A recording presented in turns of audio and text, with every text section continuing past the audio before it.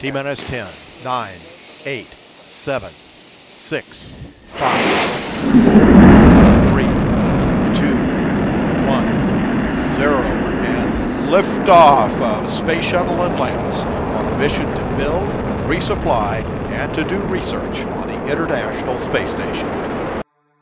For decades, NASA thought that this was the future. Instead of a space capsule, a space plane, a reusable space plane, capable of carrying large amounts of cargo and personnel up to orbit, also capable of building the International Space Station, although that took a long time to develop, and capable of returning to Earth like an airplane. But in the end, it was too sophisticated, too complicated, too expensive, and in the end, way too dangerous as well. And so NASA returned to more conventional space capsules, but reusable space capsules at least, space capsules that could get the job done, at least as far as carrying personnel and small amounts of cargo into orbit, which is frankly all they needed most of these missions to do, and to do it affordably and safely. But while the commercial crew project was in process, there was one company that felt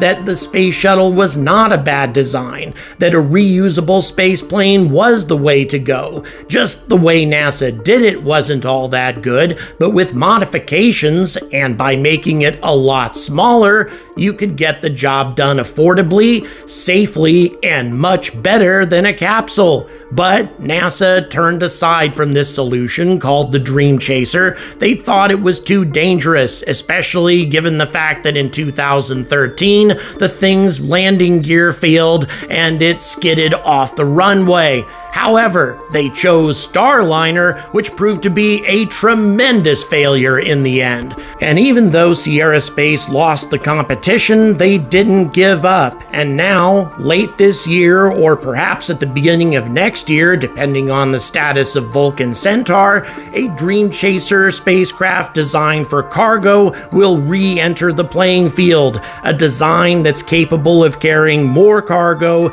bigger cargo up to the ISS, and with more flexibility than Crew Dragon or Cargo Dragon. In fact, if Dreamchaser performs as designed, this could be a better solution for getting cargo up and down to low Earth orbit, and in the future, small numbers of people up and down to orbit than even Starship.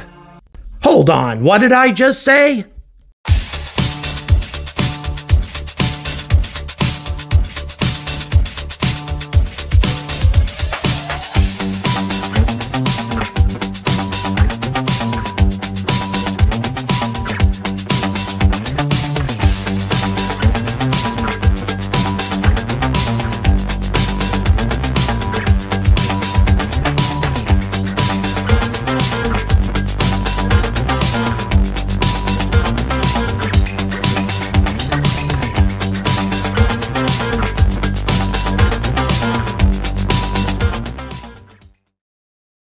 Good morning and welcome to another episode of The Angry Astronaut. So a little over a year ago, I went to Denver, Colorado, or just outside of Denver, that is, and visited the Sierra Space headquarters and their main facilities for manufacturing, testing, that sort of thing, and got an opportunity to see Dreamchaser tenacity up close and personal. If you haven't seen that tour, by the way, I strongly recommend that you check out the videos linked at the end of this one.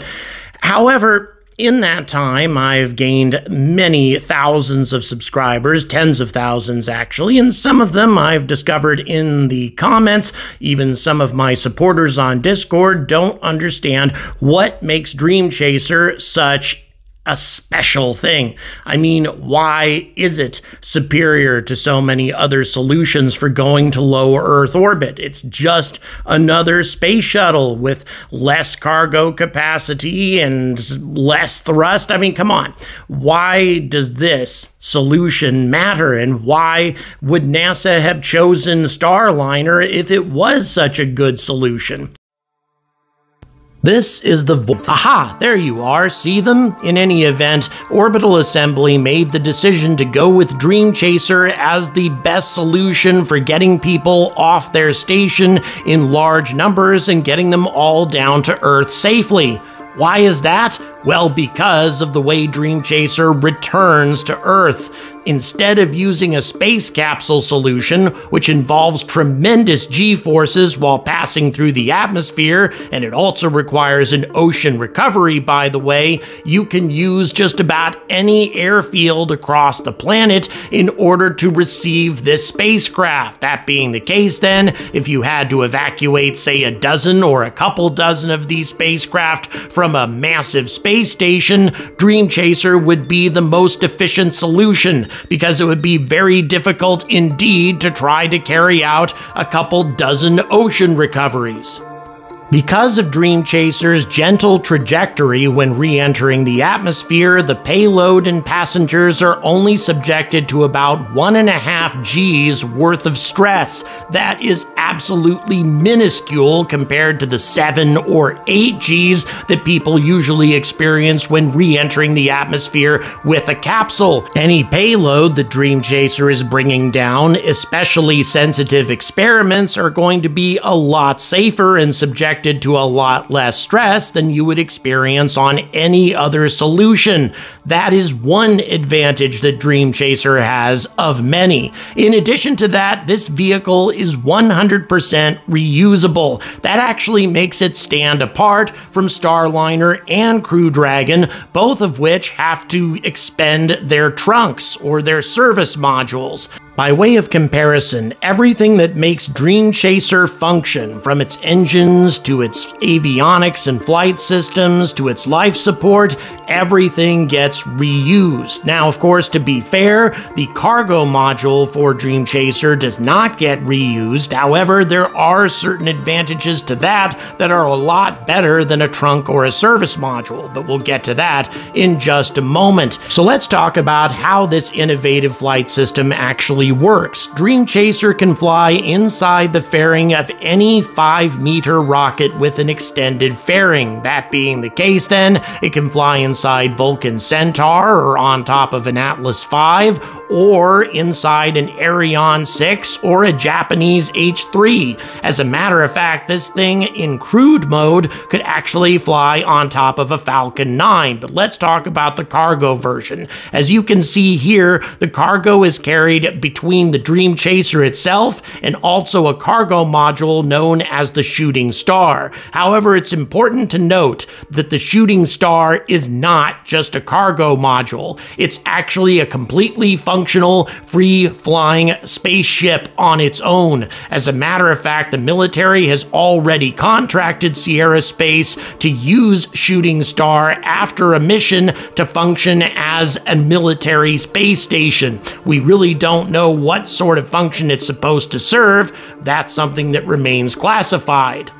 But the Shooting Star has everything that makes a spaceship a spaceship. It is, in many ways, a cargo dragon unto itself. It has engines, it has solar panels, it has maneuvering thrusters, it even has the ability to fly itself. It doesn't need Dreamchaser at all. Shooting Star can carry up to 4.5 metric tons worth of cargo, both internally and also in external cargo pods. These cargo pods allow Shooting Star to carry larger cargo in terms of volume than either Dragon or the Cygnus resupply ship can carry.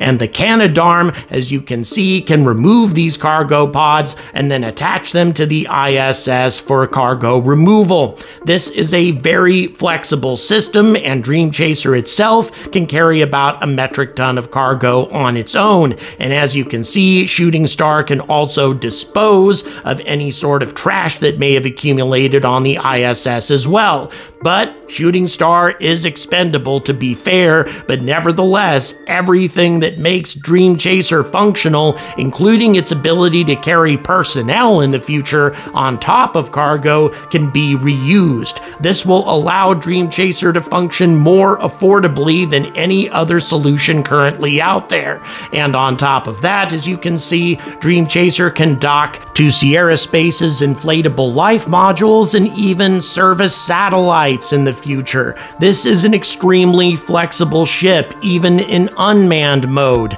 Now, the manned version, scheduled to come out in 2026, has even bigger advantages, but let's talk a little bit about what makes this ship work. First of all, it's important to note that Sierra Space is building all of the engines for Dreamchaser and also Shooting Star in-house, the same way SpaceX does it. Lots of 3D printing, lots of advanced materials, and lots of advanced methods of making rocket engines more efficient.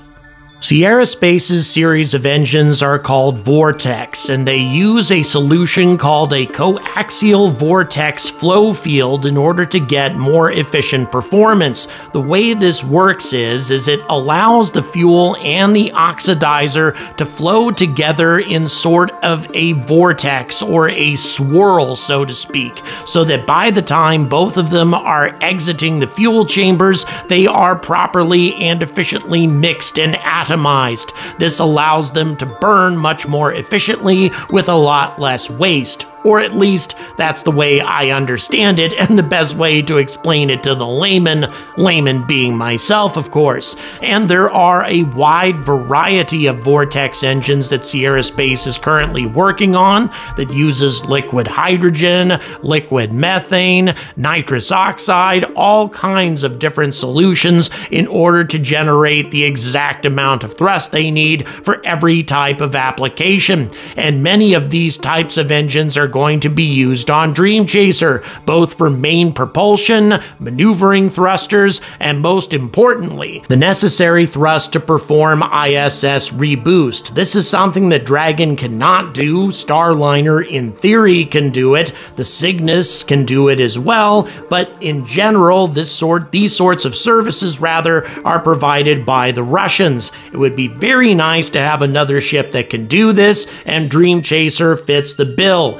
And these engines, by the way, are not only for Dreamchaser and Shooting Star, they are utilized in a wide variety of applications by other customers. And in the future, Sierra Space intends to build engines large enough in order to boost Dreamchaser into orbit on its own without having to rely on other launch providers. But what about the crewed version? What sort of advantages might it have to offer? Well, they are a bit colossal.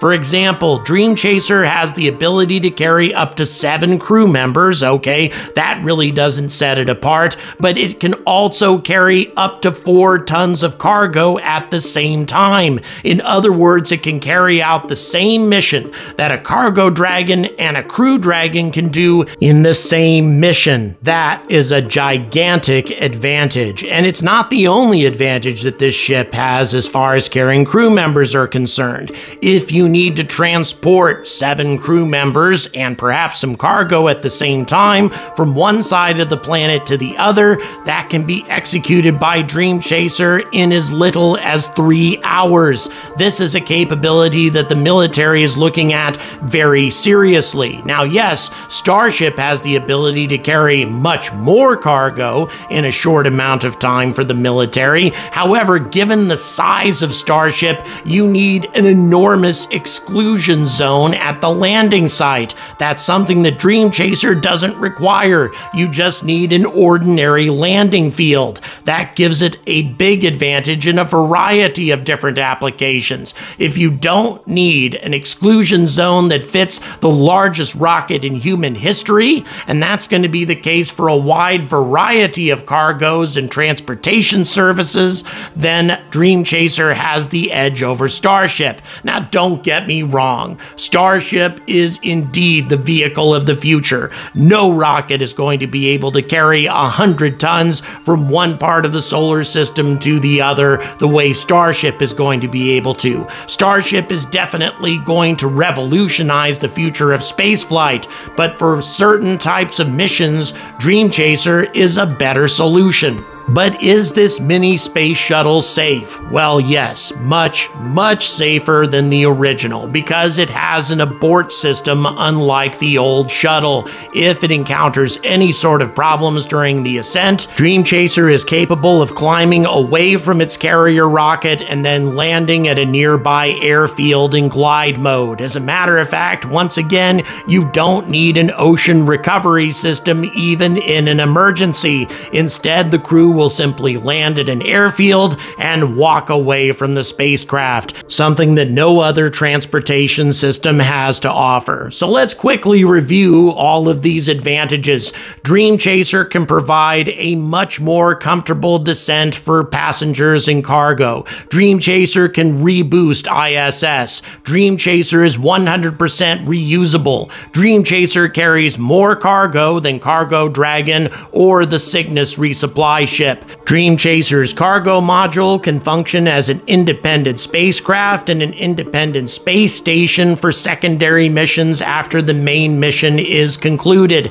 And finally, a crewed version of Dreamchaser is capable of carrying both a substantial amount of cargo and personnel up to orbit. Oh yeah, and one final thing that I'd like to say about Dreamchaser, and I like this very much. Sierra Space has raised almost all of the money themselves. $1.4 billion worth of private investments, plus the company is producing $280 million worth of revenue right now on its own. Think about how much money Sierra Space is going to start to make once Dreamchaser actually enters into service. And I really prefer a company that can succeed on its own rather than relying on government support. But to be fair, all of these advantages are theoretical. We don't know if Tenacity is going to live up to its promise. It could end up being just as big of a disaster show as Starliner has been. But until that actually happens, we have to assume that Sierra Space will deliver on what it's promising to deliver, and it's looking very promising indeed. Thanks very much for watching. Please like, please subscribe, check the description for various ways to support this content, and as always, stay angry about space.